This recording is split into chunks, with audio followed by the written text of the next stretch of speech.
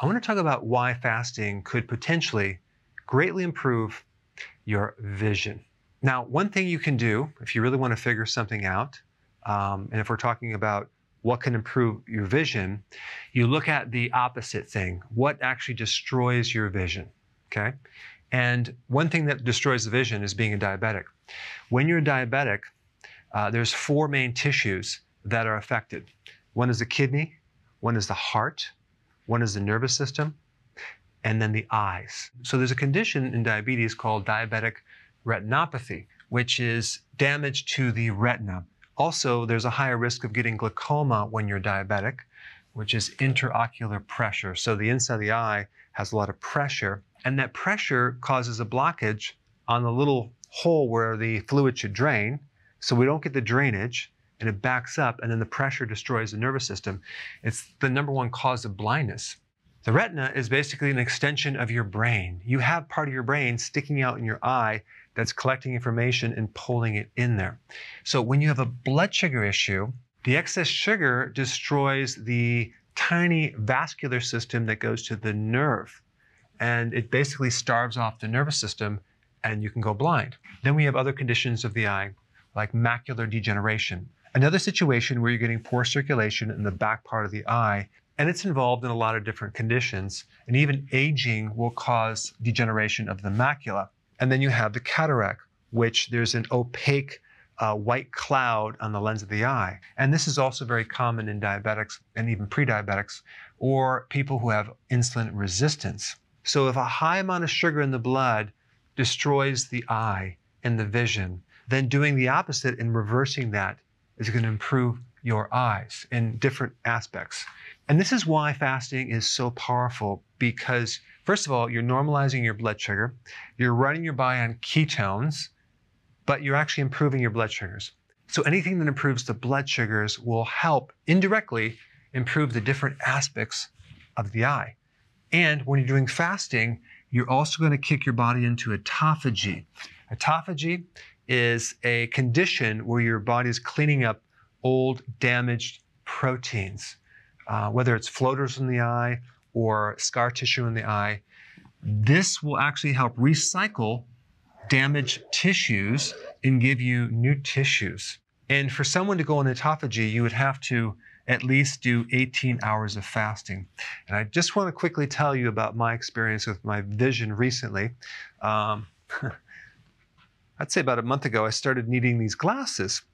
And right about that same time, I went from an 18-hour fast to a 21-hour fast, just a couple more hours. And it was amazing because I not only noticed significant changes in my focus and my memory, but also in my vision. Now, there's not a tremendous amount of research in the area of improving your vision doing fasting. However, if you do a search online for this, you'll find quite a few people that have noticed improvements in their vision by doing fasting.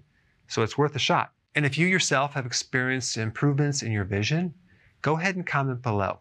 If you're consuming foods high in lutein, for example, that would be in the cruciferous vegetables, you can also help reduce the risk of macular degeneration. So it's really important to consume nutrient-dense foods. The phytonutrients also protect against the oxidation damage from the high sugar. Now, I do want to mention one last thing that I almost forgot about. I'm going to create a little space here to tell you about it. If you start doing fasting, okay, and you feel that your vision is getting worse, all that means is that you're not adapted to ketosis yet. That's all that means, because it does take some time. Because when you get into this, the goal is to burn the fat, right? And go away from burning your sugar. So we want to make this transition. In the process, it could take some time if you have insulin resistance. So it could take a week, 2 weeks, 3 weeks, 4 weeks. If you're doing sort of keto or partial keto and you're not fully adapted, you may not see improvements in your vision because your blood sugars might still be up and down. One of the big symptoms of blurriness or loss of vision is hypoglycemia, low blood sugar. And the way to solve that is to switch over and start burning fat as fuel. And that way you don't have to be dependent on the ups and downs of the blood sugars anymore. because you're tapping in the fat fuel. But to do this, you have to do ketosis consistently, and you want to start fasting because both the combination of fasting and low carb is what will help your vision. When I was in my 20s, I had bloodshot eyes, and underneath my eyelids, they were all bloodshot. They were dry. I had a lot of problems with my eyes. Little did I know that was blood sugars. I didn't know about keto back then, but I do know now that having a blood sugar problem will definitely dry your eyes out, make you dehydrated, make the eyes very, very sensitive, almost like there's sand in the eyes.